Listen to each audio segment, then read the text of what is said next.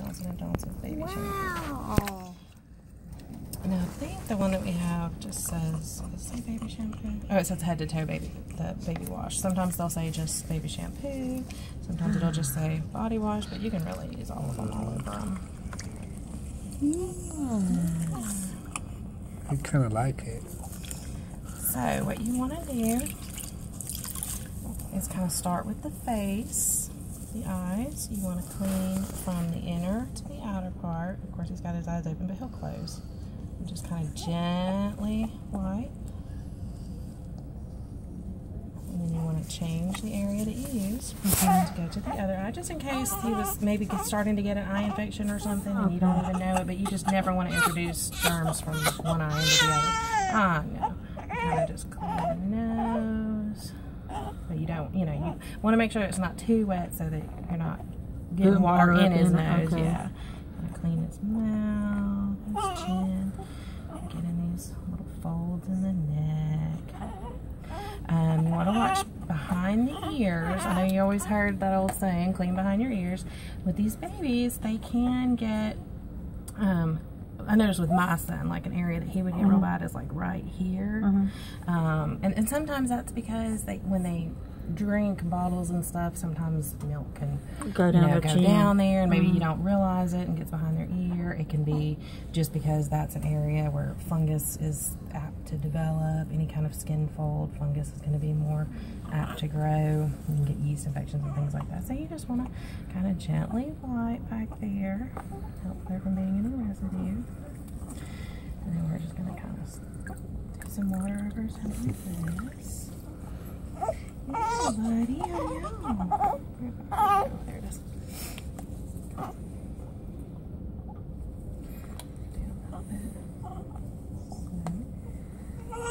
Yeah.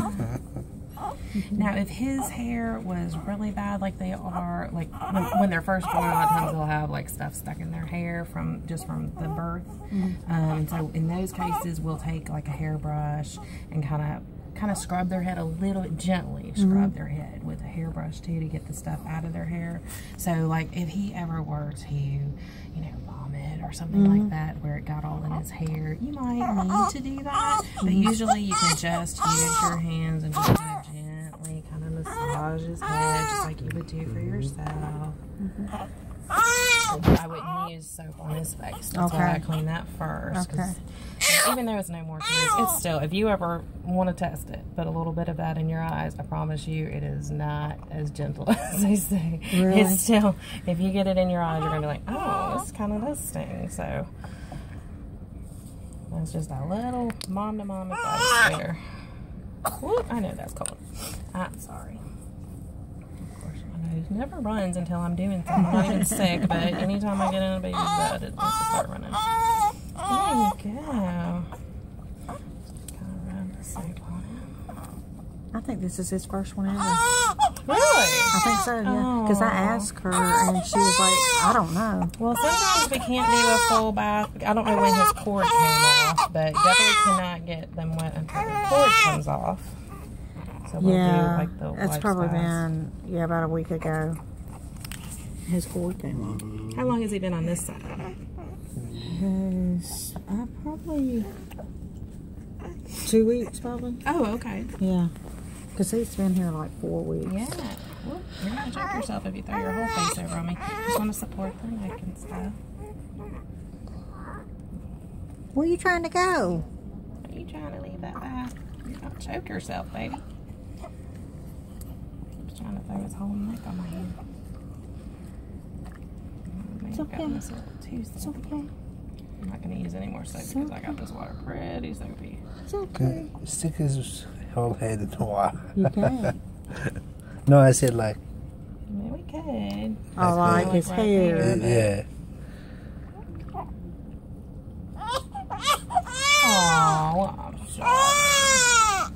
Your toes getting cold. You're getting my toes cold. Yeah. You're doing a great job. Main thing is just support them really good and just be gentle and make it a good, calm experience for them. certainly don't want to do anything like if they were to get water in their nose or something in their eyes, it could, you know, cause them to have a bad memory of baths and make it more unpleasant. You just always want to make it as pleasant as possible. Have like dim lighting like this. Try to do it in a warm area. Obviously not near a drought. This is not the best situation, but about the best we can get here. Just use a calm voice with them. Obviously never leave them even in what you think is the safest way. If you have a special mat or something in the bathtub and you think, you know, they're totally safe, there's only an inch of water, you know, I can go leave to answer the phone or something. Obviously never do that. Whoop, don't let me raise your head. And you want to do like the feet and the genital area last. Of course, baby feet are not really dirty, but as they get older, they will definitely get into a lot of stuff. I probably got this water a little bit more sudsy than I should have, but because we don't want to leave a lot of soap on him, but he's absolutely fine on that. And if you do kind of a tag team thing where you're helping each other, one of you could put a towel in the dryer and get it nice and warm so that when he comes out, he has a nice warm towel to go into. Straighten that out. I'm sorry. Trying to get you out, get you changed and fed. I know, ready? 1, 2, and just be very careful. They're slippery, so make sure you have a good grab. Oh, he's cold. The head and You can tell his lips got, you know.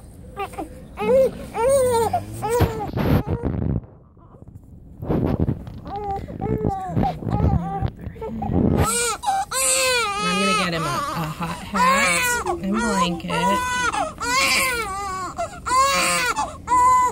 See how even though I'm working on the head, I'm keeping the rest of the body covered so it's not exposed to air. And they lose a lot of heat through their head, so definitely want to keep that covered really well when you try the other areas. And I'll let you kind of work on that, and I'll go grab hot.